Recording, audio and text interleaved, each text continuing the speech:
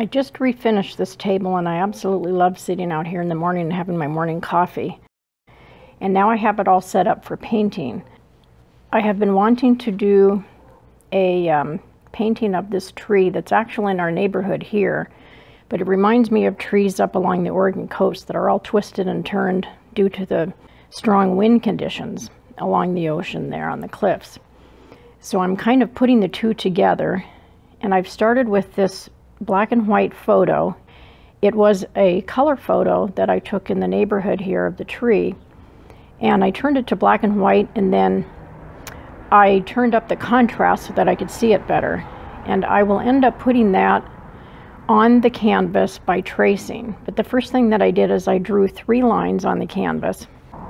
The first line up across here represents the horizon, and that will be the top of the water. This line right here, which you can barely see, is actually going to be the ground line. The tree will sit along here. In the background will be a little bit of ocean, and then the tree branches will come up this way. I have a palette knife just in case I decide to use that, and I have my gloves. I buy these latex-free gloves, which are really nice. I buy them in size small, and I'm planning on doing some finger painting. The reason I've decided to do that today is because it's really difficult for me to stay away from super detail unless I do finger painting or palette work. And I want the background to be a bit more abstract because the tree itself is very detailed. So once I get the background down, then I will put down some transfer paper, carbon paper, and trace the tree. I'm actually merging several different images together because I got a really pretty image of our sky one day that was basically a pale blue with peachy white clouds. So I'm bringing that color into the sky, and then I'm using the ocean background just from my memory from when I lived up in along the Oregon coast, and then the tree from my neighborhood here. So the way that I always do this, I just dip my brush in the water and dab it off on paper towel, and then I just start picking up some paint. And now at this point I'm just getting the paint laid down on the canvas, at least a bottom coat. And it can be a little streaked, it really doesn't matter. This is just the base coat. And I often add extra gesso to my canvas. I didn't do that this time, but it's actually a good idea. These come pre-gessoed, but like I say in my other videos, they usually don't have enough gesso. And this is a gallery wrap canvas, and so I go around the edge as well. And if you use kind of an X style of stroke, you work the paint in pretty well. And as we come down towards the horizon, it gets lighter. I like to work with this size of canvas because it fits into my scanner. And I can scan them for prints. Once I scan it in at a high resolution, I can order prints or have it printed to just about anything.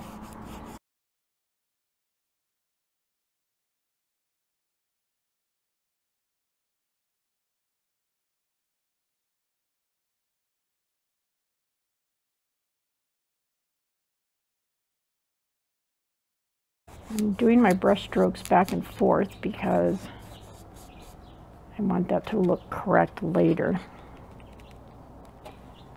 And this is a little bit gray out here. Now the sea is never exactly the same color as the sky, but I don't want it to just stand out a lot either.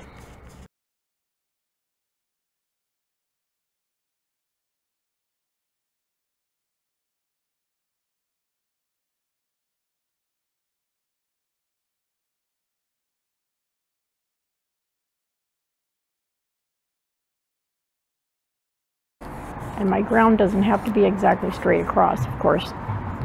The horizon line does need to be straight across. You would never have an ocean be uneven. Now at this point I'm going to go ahead and put in my sky, because that'll kind of determine what reflections and things I might want to have down here. But like I said, I don't want that to be too busy. So I'm just going to put in some, now that looks a little wild right now, but that'll be toned down. Just getting something in there. I don't usually wear gloves, but it's a good idea to wear gloves, so I'm trying to be good today since I'm doing a video.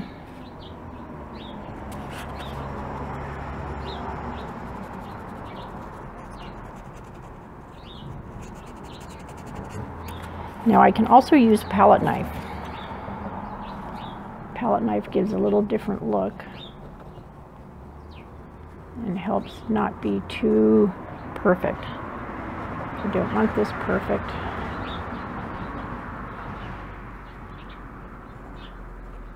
So I'll do various layers across here.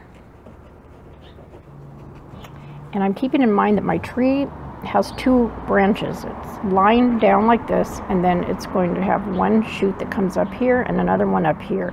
So there'll be a lot of dark branches and things in the tree up this way. So at this point I'm going to get some ultramarine blue. It's blue, but it's ever so slightly to a purple. And I'm going to take that and mix it with white, quite a bit of white. And then I can come in here and tone down some of this area. Kind of soften that up. And you can make them look a little wispier by just adding a bit of a tone like this. Kind of like having a bit of color up there. I don't want to take all of that out. I just want to tone it down a little bit. So when you're working along like this, you're just kind of going by what you feel like. And I could even use a little bit of, I'm taking off my glove now just so I can kind of have a better feel for the brush. So I've used palette knife, finger painting, and brush at this point. So this adds a little bit of different kind of feeling. Now there's a lot more that I could do there, but I just don't want to have it interfere with the trees later on. But that's just kind of pretty. So I think I'll leave it like that. I may just kind of smooth that in a bit. It's pretty easy to add detail once you start picking up a brush, so that's why I don't want to do too much of that. Kind of soften that out a bit. I use a lot of Payne's Gray. It's really a nice color. It almost looks black, but it's about as dark as you need to go. And then I'm going to pick up some of these other colors too. This is a little bit dry here, but this was purple. And I can toss some white in. So I touch the Payne's Gray, I touch the purple, I touch the white, and then I can just kind of start laying that in. And that brings in a little bit of what you see up. Well, that's too much, but that's okay. That will come out.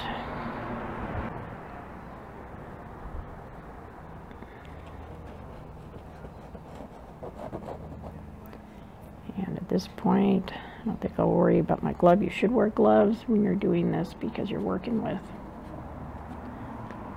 paints. Some of these have cadmium and various minerals and things in them, which might not be real healthy.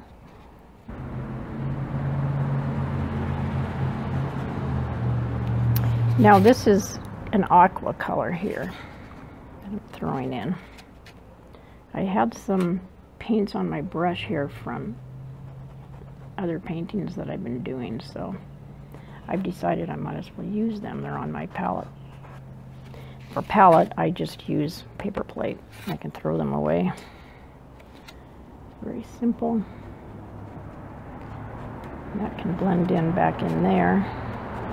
I'm going to bring back my brush now so I can blend these a little bit more how I want.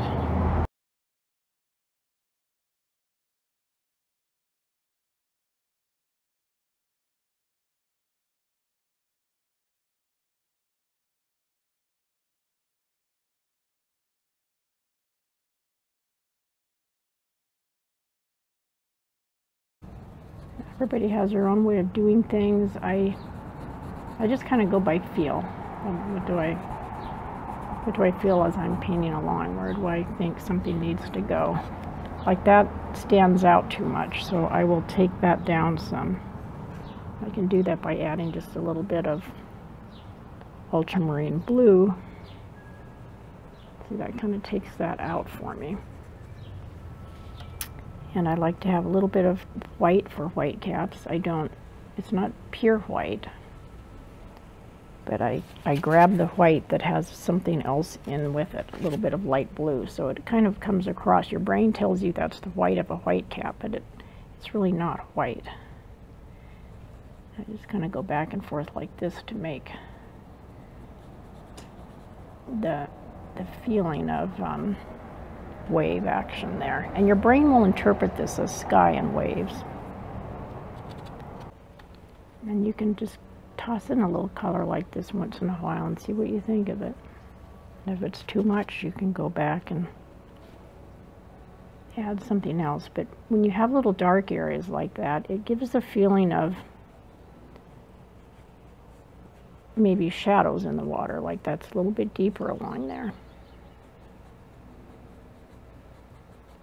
And then I do a lot of these little squiggly kind of lines, and then I feel like I want to do something back there still. Now right at the horizon, it can tend to kind of fade out a little bit too. Right along there, you don't want that line real distinct, because you can actually have,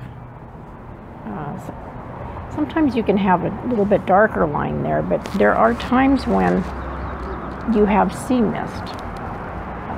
So that actually would almost fuzz that out a little bit. Like you could, if I had a medium here, I could put, you could put clear medium on your brush. It works kind of like water, but it's not really good to use too much water. So I'm taking a tiny bit of white with my Payne's Gray to make that quite a bit lighter. This is still too dark here, so I keep adding white until I get to where I'm pretty happy with it, and then I can kind of almost fade that out back there. Still not totally happy though. I want to be happy with it before I go on to my tree and my ground. Okay, and that's just a little bit of roughness back there. So now I'm going to start putting down a base for the ground. And the ground can be different colors. Don't be afraid to use some color. Like this is purple here, but which may seem really strange, but I'll be changing that up later. I'm just getting something down right now. And I kind of like that. I think that's pretty actually. Don't feel like because it's ground it has to be brown. It should be very different also. Once it's finished, it won't look like this. The more layers you put down, the more realistic something will look. But this is a little different in that once I get the tree in, then that'll be it then. You can paint around objects like trees that you get in there, but it's a little difficult. I have a tendency to be a little bit dark. People are always asking me about that. But this is not meant to be a moody painting. I really love that tree. And it was a beautiful day that I was out looking at that tree with a very good friend of mine. So when I think about that day, I have really good memories. So I'm automatically drawn to these colors. I love painting out here. I can hear the birds. It's just a beautiful spot.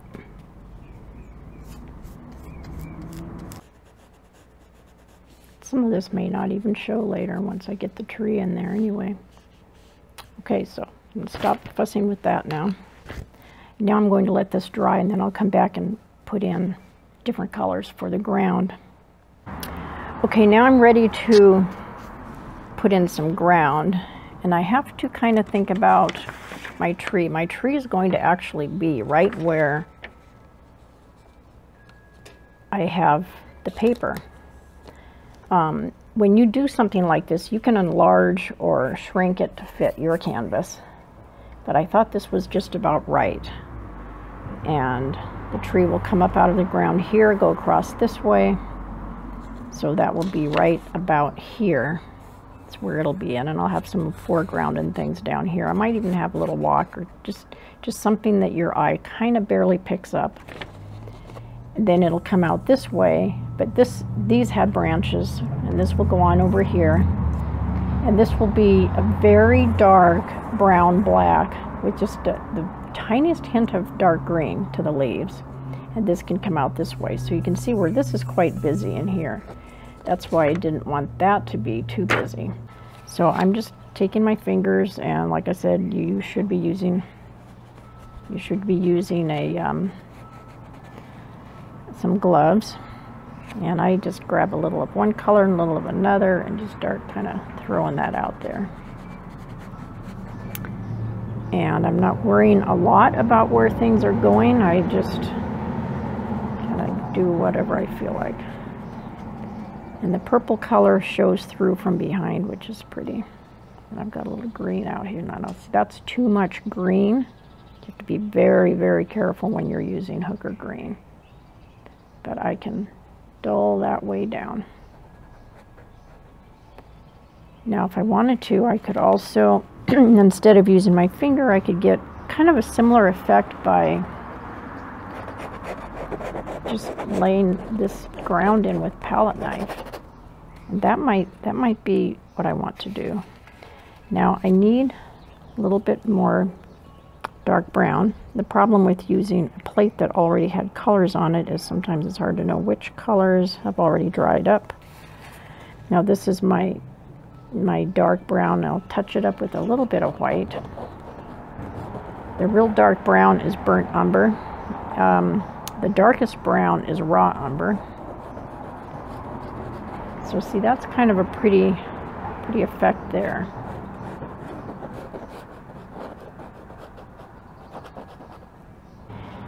The color right here is a green gold by Golden, and I really like that color. I use it quite a bit. And I can tone down the whole thing by adding some gray. So really it just depends on the look that you're after. I'm not going to throw in any more emerald green, which is the hooker green, but to me it looks like an emerald green. That's just too dark. I got a little bit on my palette knife by accident, but that's all right.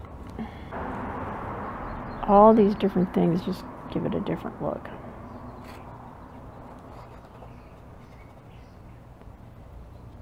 And if something looks really strange as you're going along, don't worry about it, because you can change it a lot.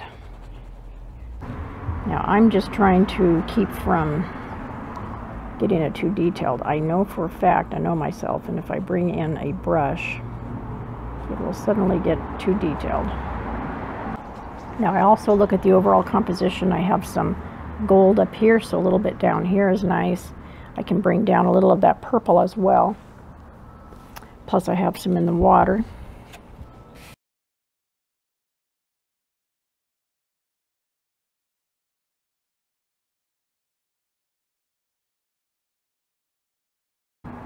Now, just to show you, if you prefer, you can still use brush. Add little grasses and things. It's kind of fun to play around. And throwing in a bit of dark here and there, that adds dimension. So I just kind of keep my brush moving and dab here and there. There I had a little bit of yellow on my brush, and that worked out fine too. I like that ultramarine blue, it's pretty.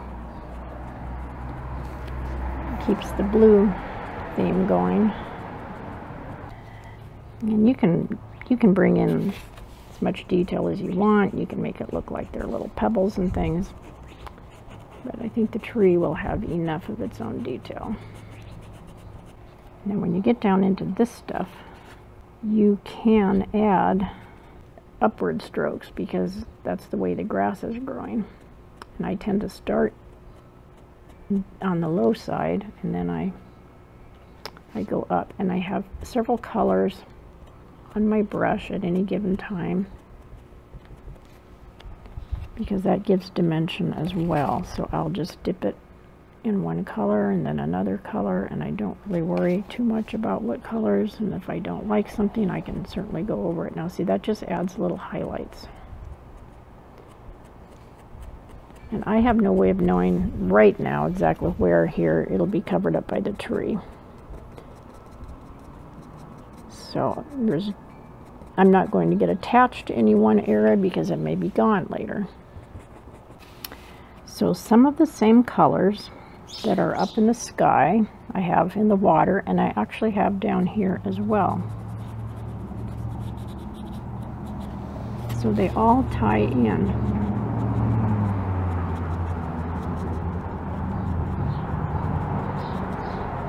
The fun thing for me about painting is just watching something emerge.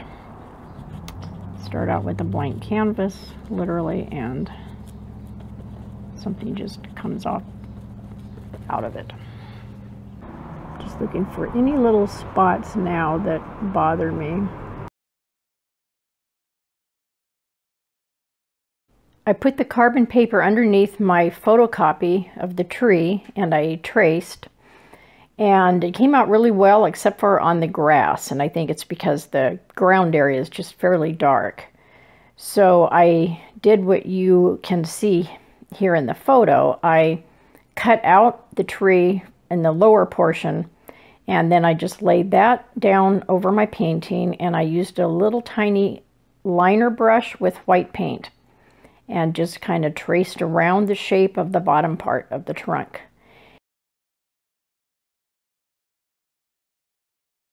So I just dip my brush in the water. I dab it on the paper towel to get off any excess. And then I may just start picking up random colors like I tend to do. There's a little Payne's gray and a little bit of raw umber. The raw umber is just slightly darker than the burnt umber. And I can kind of just start laying that down, see what I think. And if I kind of experiment and I throw in a little color, get a little different look, and I'll probably have several coats of this as well. Now white is really good for coverage and for blending. And down here it's quite dark, so if I want anything to show down here, I really have to have a little bit more white. Sometimes by putting on a white base, because this is so dark, if I add a white base and then I come back and add colors, the colors will show more. So I think I will do that at this point. I love painting trees because they're very, very interesting to me. And depending on what this looks like when it's all finished, I might add just a little boulder over here or something, just kind of something to take your eye this way, depending on what is going on up here. And I really like the sky. I had come back and added a little bit of touch-up to this area. I wasn't sure if I was going to like it or not, but I think it's going to be nice. And the way the tree is dark against this bright sky is pretty too. Kind of helps it stand out a bit. Payne's gray is not a thick paint, so I find that I need to add something like white to it to give it a little body. And since I have my brush loaded with different colors, I don't know exactly which color is going to show at any given time. So if there's an area that I don't want that white later, I can certainly come back and cover that. And I like to jump around a little bit when I'm working on something. I'll work on one area and then I kind of purposely move to someplace else. Throw in another color here, so it's kind of like catching the light from the sky. I don't want pink on my tree though. When you mix red with white or light color, you can sometimes accidentally get pink, which is a little odd. I don't want pink. Any other color you can lighten by adding white, but when you do that to red, you get pink, and that's usually not what the person wants.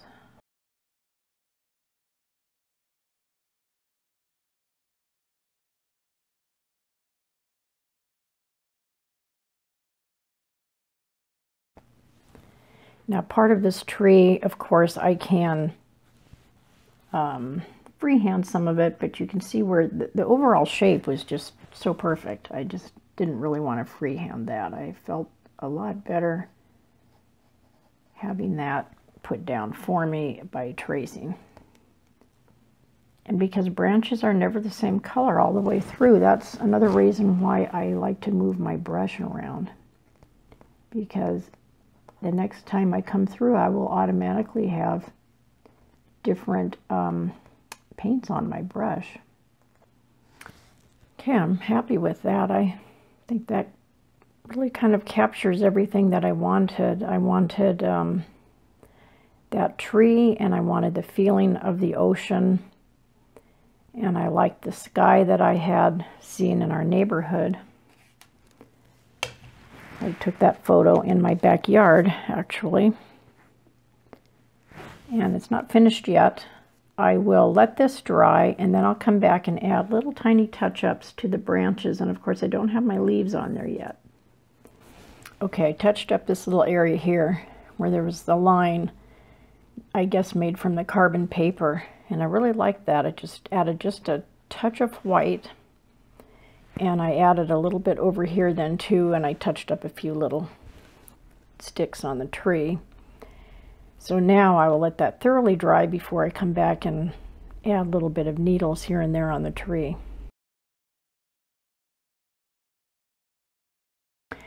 Okay, now I'm ready to put on the little needles that are on the trees. And for that, I'm using my favorite little Frazzly brush. This used to be a fine liner, and it got damaged over time, but this little Frazzly end here is perfect for making sea foam and little grasses and things like that. So I'm going to try that for making the little needles on the tree. And I'm using green gold by Golden, yellow ochre, and a little bit of Payne's gray. I don't want them to show up as obvious green. I just kind of want to have a little tint. I'm going to kind of play around with the color here, make sure that it's not too green. I could even throw in a little bit of brown. Have a little bit of burnt umber here. So I pick up a little of each color on my plate, and then I mix it a bit on the plate to make sure it's about the right color.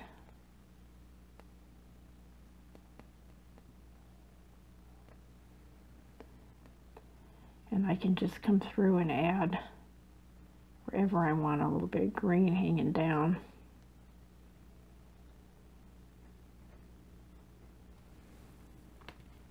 It brings a little bit of life to the painting. And just like with other areas of the painting, I kind of skip around a little so I don't get too much of one color in one spot.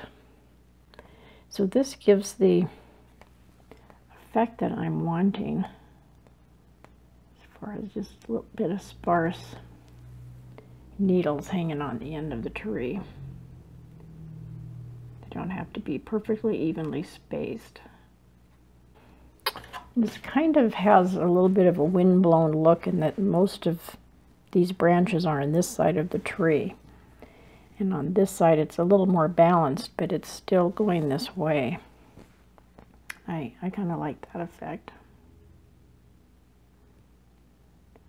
The trees along the Oregon coast are all bent. It's like that on the upper northern end of the California coast as well. Beautiful areas up in there.